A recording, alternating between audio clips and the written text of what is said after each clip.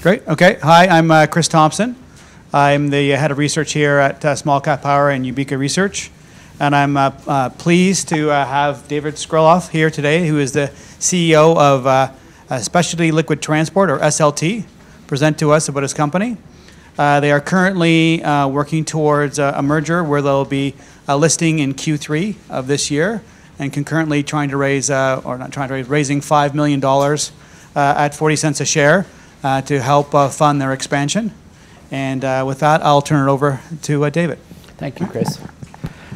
So I'm going to just thanks everybody for coming. Thanks everybody on the web for coming. I'm going to just introduce Specialty Liquid Transport, talk a little bit about the financing that we're doing, the proceeds for it, and then open it up to questions. So first, you know, the lawyers are telling me I got to put all the disclaimer language up, which everybody's seen and read, and I'm just going to go pretty quickly through that.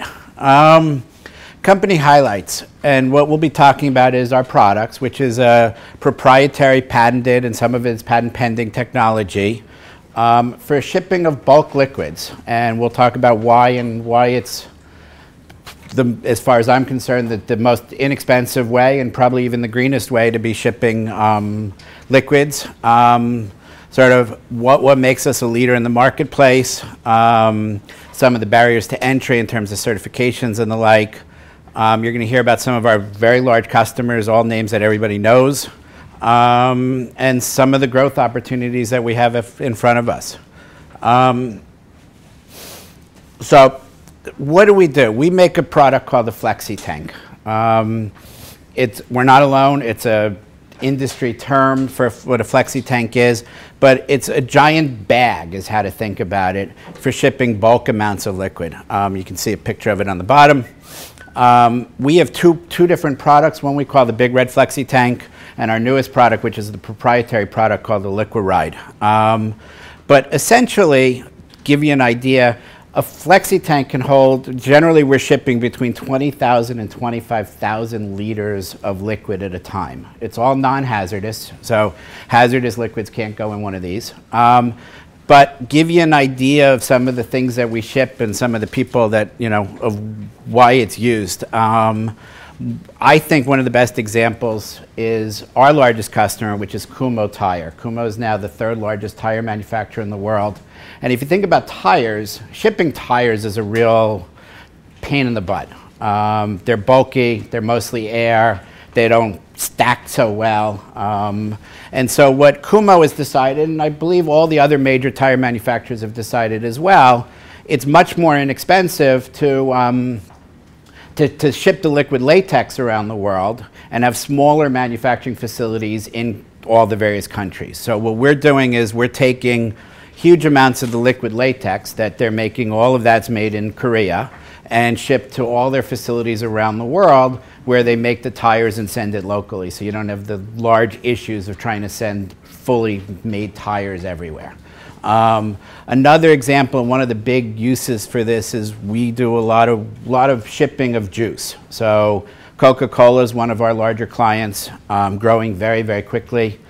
So for Coca-Cola, they're shipping in our products, both lemon juice and orange juice, and I guess we just did a big load of cranberry juice from Quebec down to their bottling facility in Florida.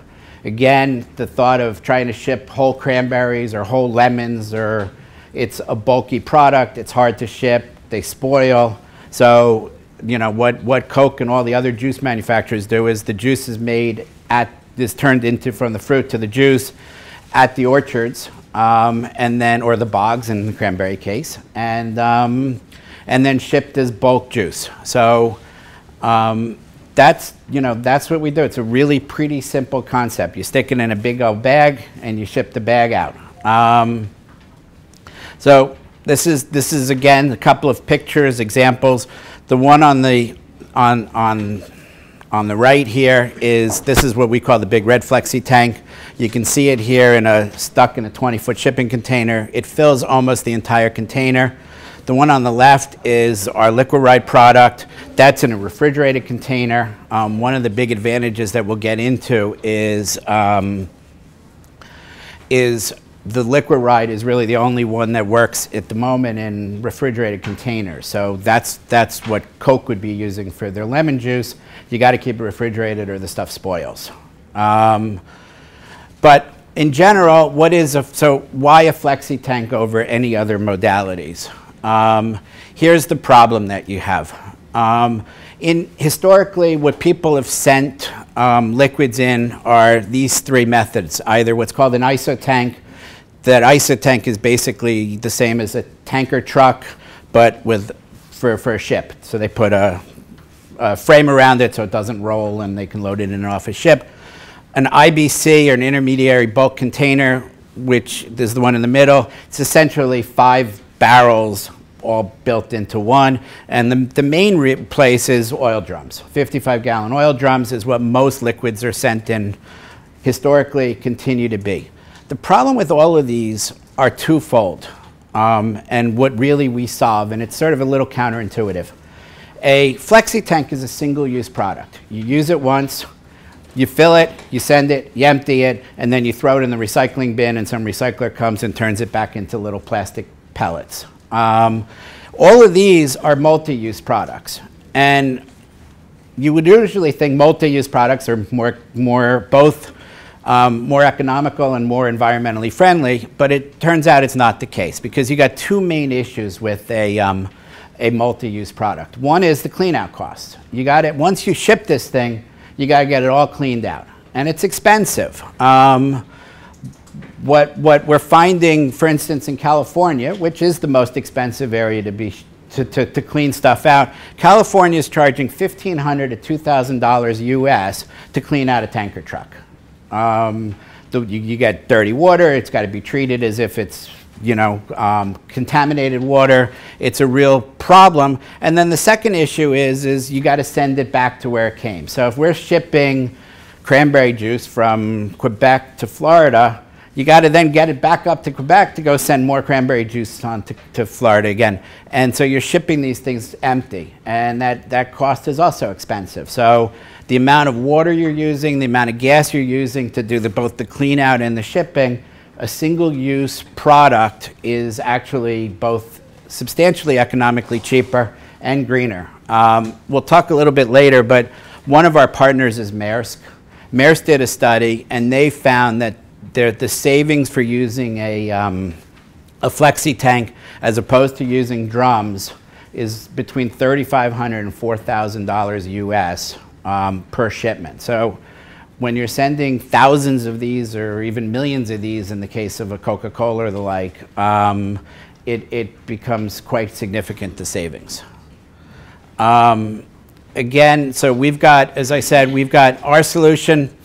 We've got the Big Red Flexi tank, which is now the one on the left, and the one on the right pictured here are the liquid rides. Big Red is our product that we've started the company with. It started in 2009. It is a competitive product, so there are other people out there in the market who have a flexi tank.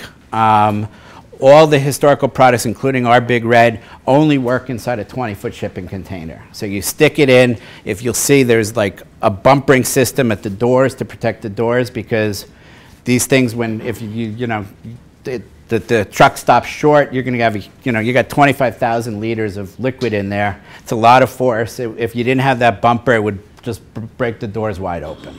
And the flexi tank uses the side walls of the container to give it its support. So think of it as a above ground swimming pool. You got the liner that holds all the liquid in, but then you also need the frame to support the liquid and hold it in place. That's historically how it's been. Our flexi tank is really considered the Mercedes or the Cadillac of the space. It is, it has the fewest number of sort of issues in terms of leakage or a breakage or anything else. I mean, I don't think we've seen a leak in over 2 years now. I should say we've seen some leaks that aren't the fault. For instance, we got a call a couple of weeks, no, I guess it was now probably 6 months ago. Port in Long Beach called. They said one of our bags broke. You get there, there's 2 giant holes where they put the forklift right through the side of the container. I don't know too many things that survive that. I don't consider that our issue. And ultimately, the port didn't either. But it's really, you know, we spent a lot of time, a lot of effort, a lot of proprietary manufacturing techniques to make sure it really is the highest quality of the products. We have a $10 million insurance per leak from Lloyd's of London in case there is ever an issue. And it really is, it's probably the most expensive of the flexi tanks out there, but it's also considered the best. And I think it's why, you know, when we get to our customer base, you'll see all the larger customers are choosing to use our product because the last thing they want to do is wake up one morning and hear that there's been a leak of their product in some river or lake or whatever else might be. Could I ask just a quick question? Shoot. In terms of temperature control, is it in the bags or is it in the actual transport itself? So I'll get there in a second, but it's in the actual transport. So there is no temperature control within the bags. The problem with the Big Red and with the other flexi tanks is twofold. One, they really don't make refrigerated containers in 20-foot containers. And secondly, as you see, it uses up about 80% of the volume of the container is filled with the flexi tank and the liquid. So even if you did have a cooling system, you just can't get it. The amount of liquid versus air you're ultimately cooling, that thermodynamics won't work. You can't keep anything cold. If you see here in a truck, you know, there's substantially more surface area where the whole air gets cool and you'll see, I think actually, let's go to, I think I'm going the wrong way. Here you'll see this is actually a Maersk refrigerated container. And you'll see within the refrigerated containers, they have vents going all through the floor here. They're also going up the wall. So the air is really circulating around everything and keeping everything really cold. So you really need to, you know, to get the right temperature control, you need in a special refrigerated container, and they're just not there for the 20s. This visual leads me to another question. I don't see the bumper system here protecting these things. So let me drop it back. So when we talk about the Big Red flexi tank, that has the bumpering system. It's part of the support system, right? As I said, the walls are being used for support. You can't use the door for support. So that's why the bumpering system is in there. The newer product, which is the Liquor Ride, does not have a bumpering. It is really the first of the freestanding products. So this is a flexi tank. It does not need to use the walls for the support.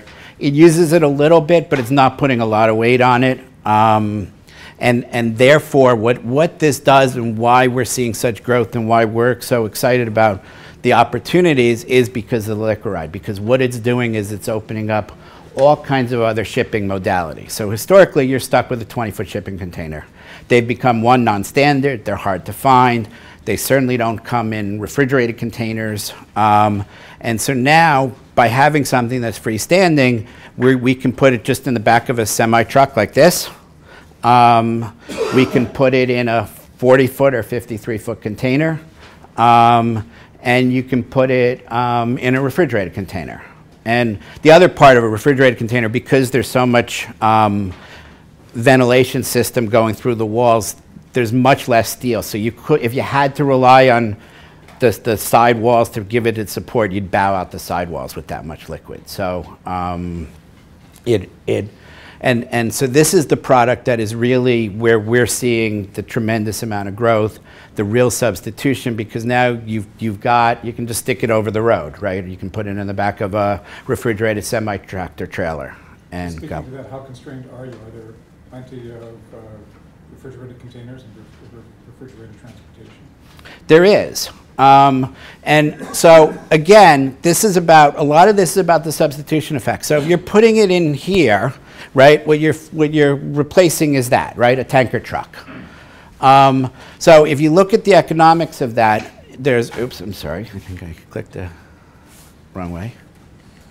So if you look at the economics of going between a regular semi and a tractor and a tanker truck, tanker trucks are they're more expensive. It's a much more expensive purchase of a truck, so you got much more depreciation. It's more expensive, so therefore it's more expensive per mile to operate. They actually have a shorter useful life. The drivers for a tanker truck need extra license certifications. So again, it's more expensive for a driver. And the final part is it's much harder to find the return trip, right? So if you're a trucker, the key is you better have that return trip, particularly if you're going long distances. So if you're running something in a long distance, if you don't have that return trip, it's costing you a fortune to run it back. To find a tanker truck, you deliver it, you got to then find the cleaning station, clean it out, find another liquid to go in. If you're running a semi, once you get it to wherever it's going, to find the load to come back, even if it's not liquid, is a much, much easier product. So one of our joint venture partners we'll talk about later is a group called Vetters. Vetters is I believe now they're the largest on-road liquid shipper for Western Canada. And because of what they do, a lot of the loads have returns, and that's great. But some of the others have real issues. So, for instance, if they're shipping up, historically they were shipping drilling fluids up to sort of some of the rigs up in, above the Arctic Circle. When it gets there in a tanker truck, there's nothing to bring back. There's no return, and it's costing them a fortune. So they've now started using our product with in a regular tractor trailer. You bring it up there, there's always parts, there's always something that you can bring back. So that's sort of some of the ideas of what some of these trucking companies and guys are looking at, and why there's this big substitution effect here with a liquid ride. This is, as I said, here's a case study. Maersk is one of our partners. We actually did a private label product for Maersk that they call Liquid Cool. Instead of our red and black, it's blue and blue. I will tell you the hardest thing that we had to do with Maersk was getting the color right. I think we went through 12 iterations of those colors to make sure it matched the Maersk colors. But Maersk is a great example. So Maersk has got this is one of their refrigerated containers, and it's a really sophisticated unit. As you saw, there's all these ventilations through it, the refrigeration system. You can track the temperature on a real-time basis anywhere in the world. If you wanted to raise it 2 degrees now and drop it in a couple hours, you can go do all of that, all connected actually through a Maersk IBM blockchain that they did. Everybody wants to talk how we're blockchain related here. Maersk, though, is, they have a 110-person sales force only selling their refrigerated containers. And they wanted to figure out how do they get a differentiation, right? The shipping's pretty commodity. Even refrigerated containers are pretty much of a commodity. They felt that this would give them a differentiation in terms of shipping of liquids in their refrigerated systems.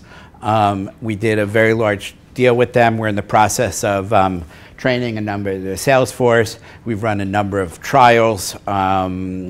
Mostly where they've been focusing is on the concentrated juice market to start with. Most of that is from South America, mostly out of Brazil, and shipping all over the world.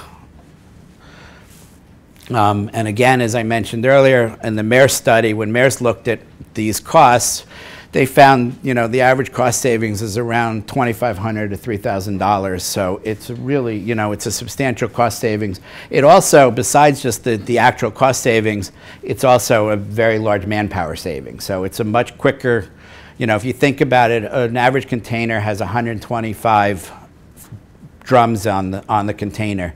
So if you got to fill each drum, put the cover on it, put on a pallet, load it onto a container, and then at the other side empty it, pull the things off, put a hose in, and pump out each 125 drums. Here we've got 3 bags. So it's a substantially manpower savings as well as just the regular cost savings. So you fill it up on the truck?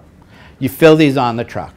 So you roll it out. We send the empty bags to wherever they need to be. It gets rolled out and installed in the truck or in the container, and it gets emptied in the truck or in the container. Once it has liquid in it, you're not moving it. I mean, it's, so a liter of water is a kilogram of water, right? So you're looking at 25,000 kilograms on here. You're not going to move it.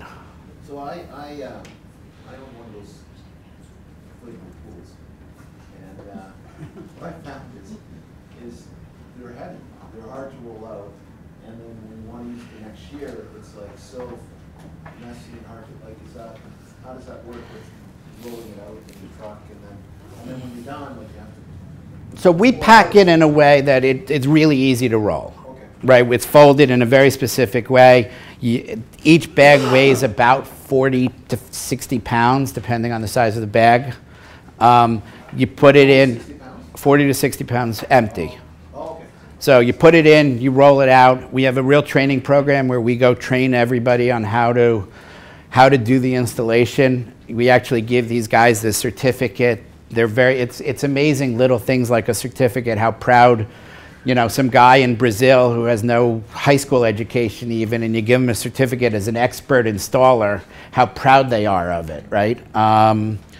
But, you know, you got to be careful because, you know, it's more about making sure the container's clean, there's no glass, there's no nail sticking out of the floors. You know, people will pound a nail in to secure a pallet and then not pull it out. So, you know, it's really about just making sure everything's clean and there's no nails, no glass, no any other issues, and then how to install it all properly. How long does it take to install? You can get a container installed in about 10 to 15 minutes.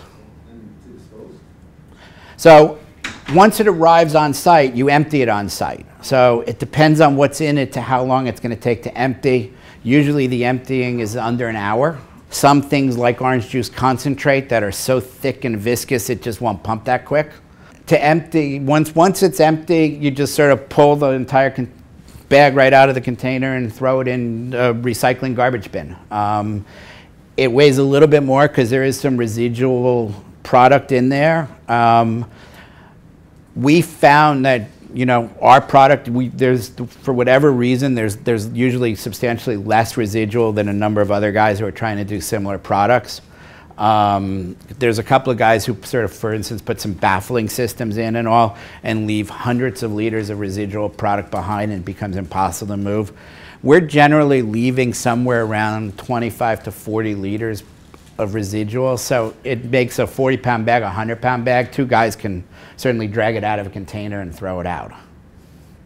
They wouldn't cut it up or whatever inside? No, they don't cut it up.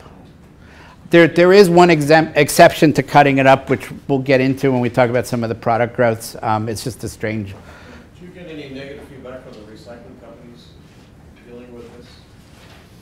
No, I mean, it depends on where it is. I will tell you, one of Maersk's biggest concerns was how do we guarantee it gets recycled? You know, Copenhagen-based company. I mean, I've never seen anybody place more green than Copenhagen. I mean, you go to downtown Copenhagen, there's a garage that holds 2 million bikes and every day it's filled. You know, I met the CEO of Maersk and he biked into work. It was like, really? Okay. But so one of their big giant concerns was how do you recycle or guarantee? Places like Canada, places like the United States, there's enough recyclers, it usually works. We can find guys who want to take this and recycle it. Sometimes they'll pay them, sometimes they'll take it for free.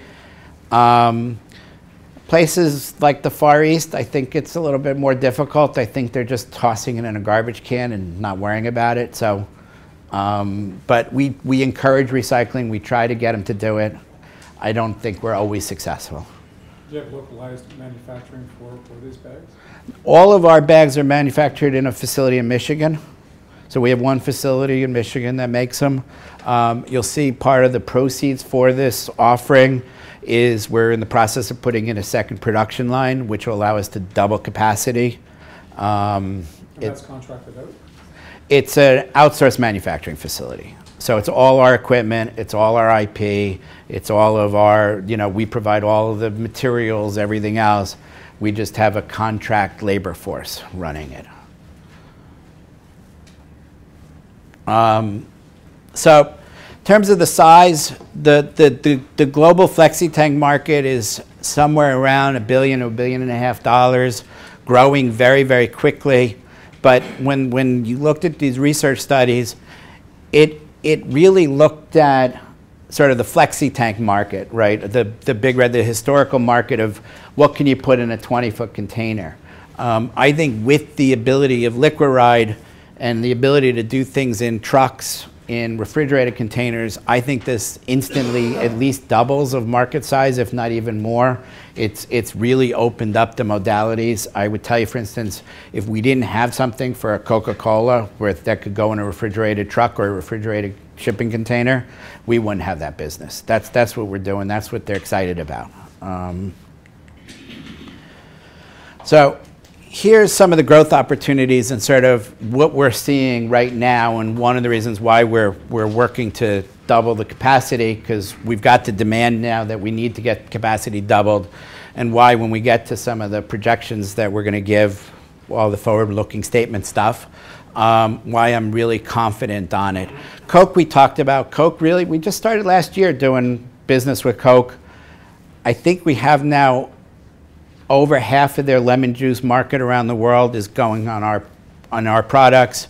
As I said, we just started last month. We just did our first shipment of cranberry juice, and we're starting to move a bunch of orange juice for them as well. All of the lemon juice and the orange juice is for a product that they have called Simply Lemonade and Simply Orange, which is their highest end lemonade and orange juice, not from concentrate, fresh juices. They're scouring, right now, it's amazing, they can't find enough lemon juice. They're scouring the world looking for lemon juice on how quick this is growing. And, you know, and I also think partially the hurricanes from last year hurt them because it killed all the lemon crops in Florida. Bitumen is a really hot topic up here. Every time I've been in Canada lately, it's all I seem to hear about on the news. So bitumen is really, I mean, it's the end residual product out of the whole petroleum processing. It's asphalt or road surface. So really a road is bitumen plus an aggregate makes road. And in Canada, right, the issue is you got in the tar sands up in Alberta, you're getting tremendous amounts of bitumen at the end of the whole process. The United States has decided to shut down the pipeline for the historical way, get rid of the bitumen and send it down to the United States. They've shut down that pipeline. This is even before Trump has decided to add all these extra tariffs and other shit he's doing. But, you know, the U.S. basically said, with all the fracking, we've got enough bitumen on our own, we're shutting it down. When I was in, I guess, Vancouver the other day, all I was hearing on the news was about the pipeline and the fights of the pipeline to get a pipeline from Vancouver to Vancouver from Calgary for shipping the bitumen. So what do you do with it? We've now got two customers who are taking that bitumen, putting it in our flexi tanks, and sending it first on the rails to the coast and then over to China and India. Somebody asked me about pumping out the bags, or do you ever cut the bags, was the question. This is the one area where I see actually they cut the bags. So when it gets to China, the bitumen is pretty set up, it's pretty hard. They just pull it over a big giant open pit of hot molten bitumen. They tip the truck up, they slice the bag, and it just falls into the pit, and off they go. So it's the one area where they don't even pump it out, but it's a product that, this bitumen's a great example because it's really, we're the only ones who they could have done this with. If you're trying to do this using barrels, it's just too expensive. There's a very tight margin on this product. You got to do it as cheap as possible. But secondly, they're pumping it in at about, it says here 82 degrees Celsius. I was going to say 165 degrees Fahrenheit, which is very hot. Our flexi tank is the only one that can withstand this kind of heat. We worked very closely with our plastic manufacturers to do all kinds of additives to make sure that it could withstand the heat without melting. It can, it does. We've run a number of, we're now starting to run this. We've run, I would say, about 50 different trials. It goes into full production mode starting July is the first full production system we're sending. I think we're sending 300 bags in July. It was a big logistics thing. One, you had to make sure the bags didn't melt. Two, you're sending 300 bags, so it's 300 train cars over the course of 1 month. It took a lot of effort with both the CP and the CN to get that logistically right. Do you have to maintain the heat? No, the heat cools. That's why at the end, their end in China, it's hard. That bitumen is really sort of set, and that's why they just cut the bag and dump it. but you can't pump it in unless it's hot. If it's not that temperature, it just won't pump. And so we're, you know, it was a big work with both the CP and the CN to get the trains. We are also one of only 2 flexi tank guys who the CP or the CN will let on their trains. We've gone through a huge amount of tests with them. It's similar in the United States, where you bring it, they take a test, they fill a container with it, they lift it up to 10 feet high and they drop it and make sure it doesn't bust. They then ram it into a bumper at 15 miles an hour and also make sure it doesn't bust.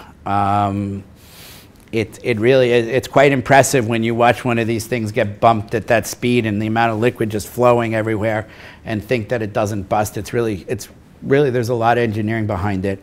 I will tell you also, as we're talking about testing, with Maersk, the reason we got this deal is about 2 years ago, Maersk put out an RFP asking for a flexi tank that would work in their refrigerated containers. And we showed up with ours, with our liquid rides. 16 other companies showed up with a flexi tank type product. Maersk did their tests. All of the other 16 had catastrophic blowouts. So at the end of the day, they filled it up with 24,000 liters of liquid, and there was 24,000 liters of liquid on the test track. We didn't lose 1 drop. And that's why we were able to get this deal with Maersk. And why I can say, certainly 2 years ago, we were the only ones who can handle such a, you know, work in a refrigerated container, any of these sorts of non-20-foot modalities.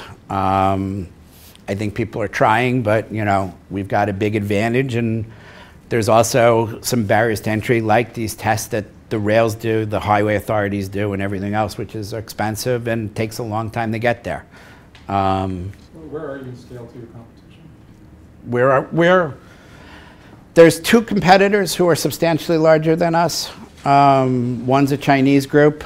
I would say does probably $300 million a year in sales. Most of their business is just short haul throughout Asia, mostly within China. It's an area we do 0 business in. The other is a group called Hillenbrand. Hillenbrand probably does about $150 million a year in sales. They own the liquor industry. So Hillenbrand really moves almost all liquor. So they are the largest mover of kegs in the world, right? So if you think of kegs, it's a logistical issue. I got the keg, I got to get it to the brewery, I got to get it to a bar, and then I got to get it back to the brewery when it's empty. So they do that. They do within their flexi tank group, it's mostly wine. So they dominate the wine industry within the flexi tank business. I believe, I've read several places, wine is probably the biggest user of flexi tanks in the world. Not with us, but in the world in general, flexi tanks with wine, mostly the really cheap stuff going out of places like Argentina and, you know, and Colombia and the like over to China and Russia, where it's then bottled. In terms of our business model, why I think, you know, one, it's a very simple product, simple to understand, but what's so nice is it's a razor blade, right? It's a single-use product. Once you get a customer, it's a really, really sticky customer. They're not changing back. They're using yours. They're happy. It's a long sales cycle initially, but once you get them for life. So you're selling them a razor blade every day, every week, every month for their shipping. It's not changing, which, you know, is a great model. Liquid Ride. What does it cost? So it depends. It depends one on the customer and some of the other stuff. But in general, a flexi tank is somewhere around $700 to $750.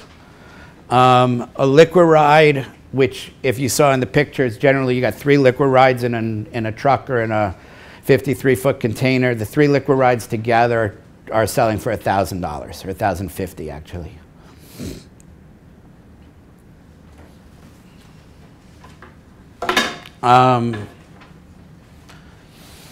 You're talking about market size. You're saying flexi tank $1.5 billion by 2024. What is it right now? probably about, you know, $1.1 billion, $1.2 billion. They're saying it's growing about 10 to 15% a year. But I also, as I said, that's a flexi tank of what can you stick. So non-hazardous liquids that are currently being shipped in 20-foot containers. And, you know, I think this, you know, that's why I'm, you know, why I'm very excited, why I'm here is because I think this liquid ride becomes a game changer because it's a completely new market that's never been included as a flexi tank market. So again, if you're saying right now it's about 1.1 and you accounted for about 450 between the Asian entity and Hillenbrand. Right. Who's doing the balance of that? Is that all a bunch of small operators? There's a bunch of small operators. And as I said, most of the business of this flexi tank business seems to be short haul within the Far East.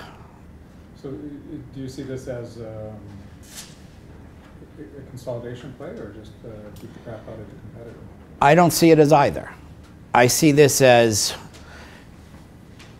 I'm not going after these competitors of this business. I'm not even going after them. I think that the play is to switch from using barrels or using an entire tanker to using this, which is not part of that flexi tank business. Nobody else is doing that. Nobody else can do it. It's having a product that is so good and is not going to leak that someone like a Coke or like a Maersk or like a Dow Chemical doesn't hesitate go to use this product because they're still saving a lot of money.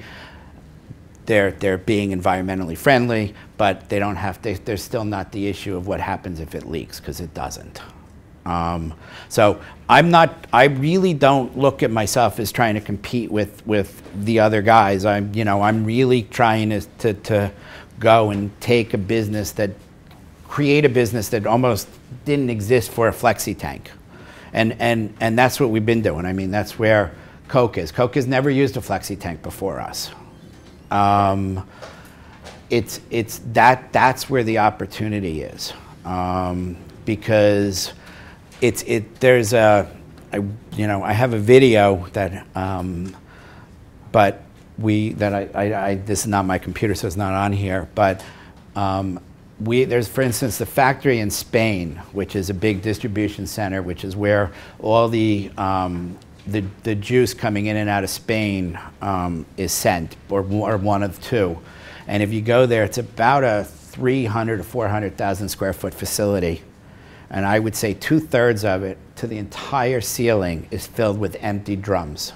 It's cheaper to just go use a new drum than it is to try to clean it out and send it back. If you went there and said, I need a drum, they'd charge you $1 and give them to you.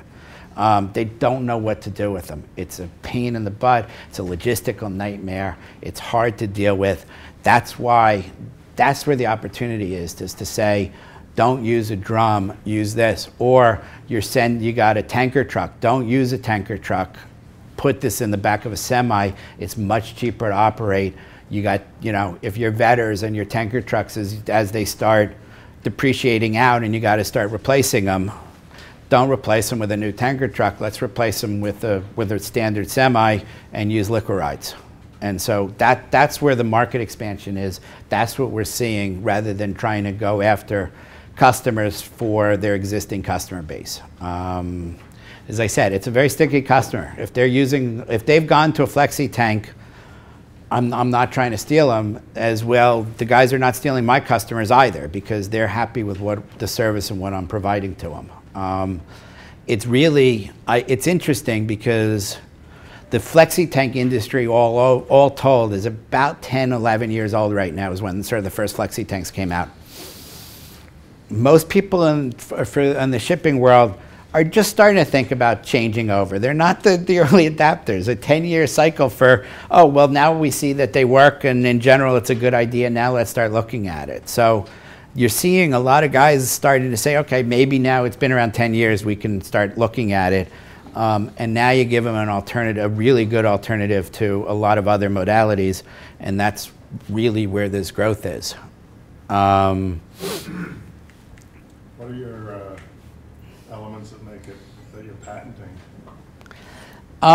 So most of the patents are just around the design.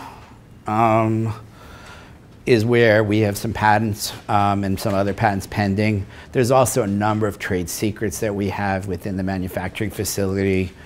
So for instance, we worked with a group, there's on that bump ring system, there's some patents on that, on the design. We actually used a bunch of car engineers out of Detroit to help us design that bump ring system. We have in the factory, for instance, these helium testers where we're pumping, every empty bag gets pumped in with this helium, and it has these detectors that detect minute amounts coming out of the bag to detect any leaks, right? Helium's a much smaller gas than air. If there's the tiniest hole within the plastic, we're gonna detect it.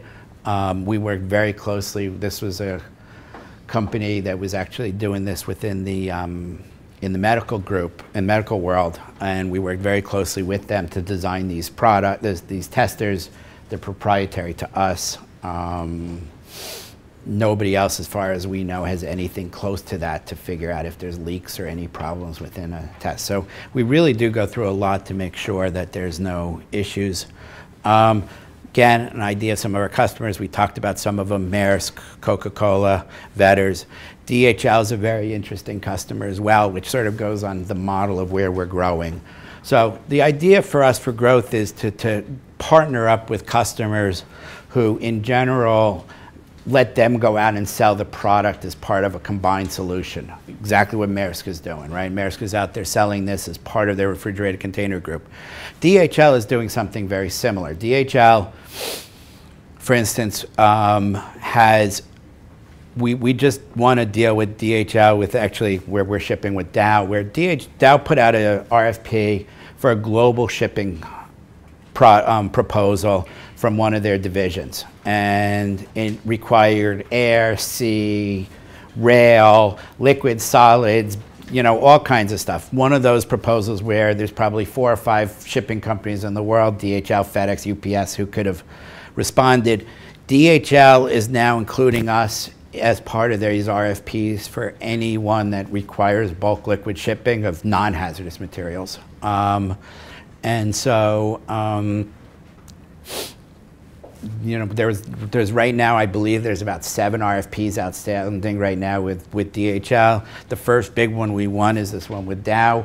But again, like Maersk, like DHL, several, like Vetters, all we're doing is training a couple of salespeople within the organization. When we sell, we just get a call from Maersk saying, please ship X number of bags to some place, and we ship them. We bill Maersk.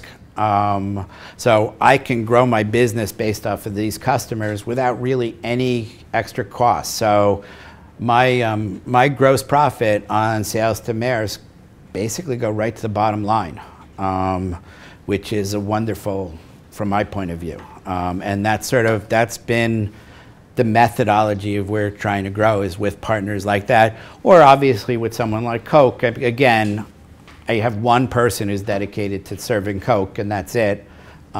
It's you know, most of that gross profit is going again down to the bottom line. The board and the management, I'm the CEO, director. Most of my life I've been on your side of the table, both as an investment banker, as a portfolio manager. I have been a CFO of a public company in the United States. I was initially an investor in here. In 2015, we had an opportunity to sort of do a restructuring, and myself and 2 other shareholders take control. And then in 2017, the board asked me to come and be the CEO. Shane Sims is my COO. Thankfully, he's there. He's been with the company since its founding. He knows more about flexi tanks and shipping than anybody I have ever met in my life. He really does run the operations, keeps everything running, knows, you know, everything from helping to design new products to installations to everything else that's going on. So he's why I get to focus on things like raising money and growing the business and some acquisitions we're working on and the like, and let him run. Brian is brand new. He's actually going to be our CFO concurrent with this merger into the CPC. He's out of Vancouver. so far, I'm thrilled to have him on board. He came from the film and media industry as a CFO there. Film and media accounting is so much more complicated than what we do that I have no question he's going to be a wonderful addition to our team. In terms of the board, Rana, very successful businessman up here and based out of British Columbia. He actually is one of the members of the board of the CPC. We agreed to have one of them on the board with us going forward. So Rana's on our board. Ian Troop is here in Toronto. Very, very senior position at both Procter & Gamble and ConAgra. Head of marketing. He ran the Pan Am Games here in Toronto. Again, a very successful businessman, adding tremendous amounts of expertise to our board in terms of the marketing side. He's also bringing us to various very senior level guys at P&G and ConAgra, where he believes they're going to be able to get a lot of sales out of it. Soki is one of our other directors. Soki is also with the Shell at the moment.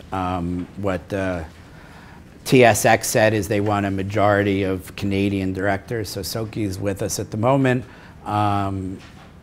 Again, investment banker most of his career. When we bring in we're working on trying to find the Canadian with shipping experience. When we do, Soki will step down. And then Steve Lefkowitz is someone I've known for 30 years. Former investment banker Drexel Burnham, has had his own investment group, venture capital, private equity group for years, sits on several boards, very successful financier. I think Chris talked about this very briefly. You know, the deal we're working on is a $5 million offering. 40 cents a share, common stock, half a warrant, 24-month warrant at 55 cents. Proceeds, $1 million of the proceeds is to finish the expansion of the plant that we've started. It'll add about $30 million of annual sales to the business with this facility, or the capability of doing an extra $30 million in sales. Some of it, a piece of it is to just clean up the balance sheet, some payables and some short-term notes, and just come out with a pristine balance sheet. And then the rest is for working capital and all the materials and everything we need to grow the business. Here's our numbers. We did $17 million in sales last year. I'm projecting over the next 12 months that we're going to do $35 million in sales. I think it's very achievable. Just if you go back a couple of pages, you'll see on the near-term opportunities that alone, those few opportunities alone give us over $35 million in sales. So I think it's very, very doable. Gives us an operating income over the next 12 months of over $4 million. Capitalization of the company post the merger. There's two sets of shares. There's a Class A and a Class B, where the Class B is a restricted non-voting stock. It's being done to make sure that this stays as a non-foreign issuer up in Canada, because we have a number of a majority of U.S. shareholders. The U.S. guys are going to get a large piece of these Class B shares, where it's non-voting, non-tradable until more and more shares get out of the United States. I'm told it's a pretty common structure here in Canada. But at the end of the day, there's going to be about 45 to 50, I guess here it says 60 million shares of Class A shares. Blue Bay, which is the CPC, is keeping 4 million. The investors on a $5 million deal get 12. SLT for the company and the technology will have 45 million of these Class A shares. Financing will be A or B? The financing is an A, or all A. The financing is only being offered up in Canada, such that we can make sure it stays all A and more and more. How long will it take you to get the second production line up and running and revenue from it? So we've already started that process. The long lead time products have all been ordered. The most impressing of the product is now in-house, and we're getting it set up. So I think we can have it up and running in full production by the end of the third quarter. Your 16 and 17 sales are virtually the same, but your gross profits half. So there's two issues to one, an accounting treatment in 16 that affected it, and we'll go into it. There was just, and the biggest effect was actually the hurricanes. So I had been projecting through the end of August last year that last year we'd do 21 million in sales. And then we had these two hurricanes that basically shut down the Gulf Coast of the United States. And it was interesting because when they were going through, our main warehouse and office facility is out of Houston. And I'm thinking we're underwater, we got all kinds of problems. We came out scot-free, but what happened is, in terms of, if you look at what primarily gets shipped in our bags, it's petroleum-based products and it's food-based products. All the petroleum products out of the United States are along the Gulf Coast, Texas, Louisiana, that whole area. And then all the fruit guys are all are in Florida. And every one of them were shut down for at least 8 weeks as they all had to clean out facilities and get up and running. I have one customer who just finally got up last week.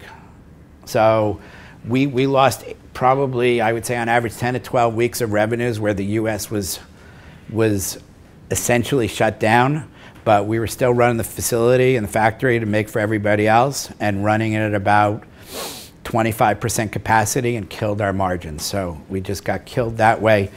That was on the negative side for 17. On 16, what happened is the first audit we ever got done was in 15. And the auditors, basically because they had no starting count, made us start our inventory at 0.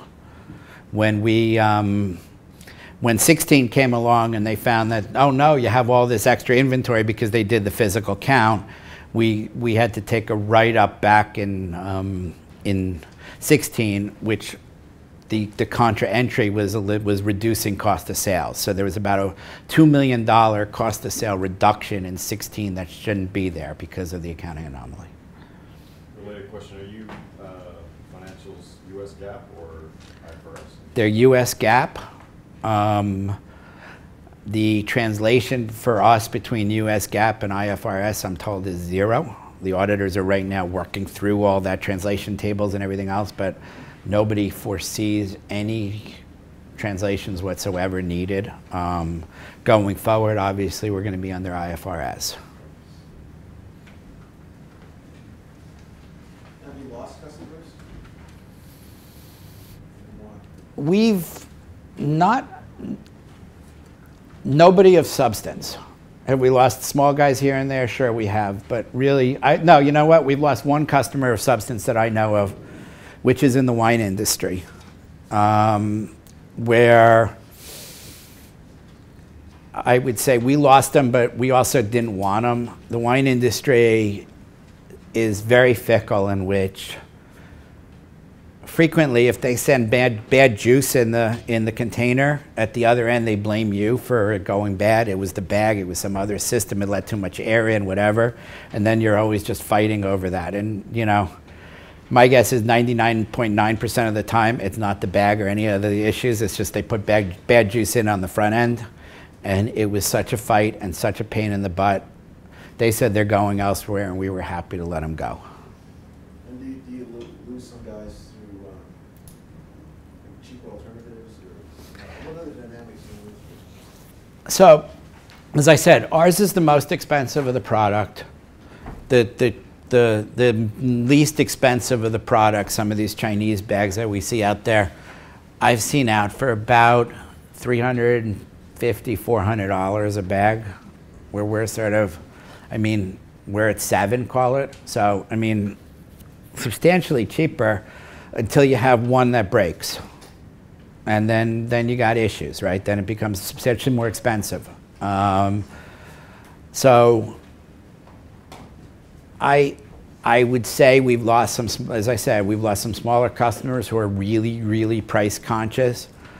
We've lost a couple of customers and where you're moving real commodities. There's a couple of areas like glycerol that is such a commodity business that they've got to figure out how to save every penny everywhere and are willing to take a risk. So we have lost some to other flexi tank guys based on price. As I said, most of them are real commodity businesses that you just can't. It's not the kind of customers I'm fighting over. It's the customer who really sees the advantage, right? And as I said, we got a Mercedes or a Cadillac of the space. There are guys who are willing to pay more for a Mercedes, right? There's other guys who want a Hyundai. And shouldn't say anything bad about Hyundai. I mean, we do a lot of business out of South Korea. But, everybody has their different, different types, how good do you want? What kind of risk tolerance do you want? What kind of insurance do you want to make sure is behind it, right? I mean, we've heard horror stories about a Chinese manufacturer. You had a big leak, because the problem is if this is in the hull of a ship and it leaks, they don't know what's leaking. And they got to treat it as hazardous. It might be piled, 20 high on top of 20 other containers. There was just a leak. And so Kumo uses, there's 2 other guys that Kumo uses as well. One of them had a bust and we heard that, liquid latex leaked all over his ship. It's not an easy cleanup. It's very expensive. You better be very, very sure that person behind who made that product is going to stick up to it, is going to have the insurance there, isn't going to just close up the business and open up under a new name 2 days later. So there's a reason why we charge a premium product, charge a premium price, because we think we have a premium product that is gonna far exceed anybody's expectations. Have you ever had an insurance claim? We have. I would say we have not had an insurance claim in 4 years. But every so often, and I think, you learn from those, right? I mean, when we, over the years, you figure out how to make a better bag and a stronger bag and what to do. The insurance claim, we actually had a bad roll of plastic that we didn't know that came from our manufacturer. And, had a couple of leaks and breaks, and you learn from it, and you work with the manufacturer, and you learn how to test the product and make sure that you don't get that bad roll again, or if it comes, you've detected it this time.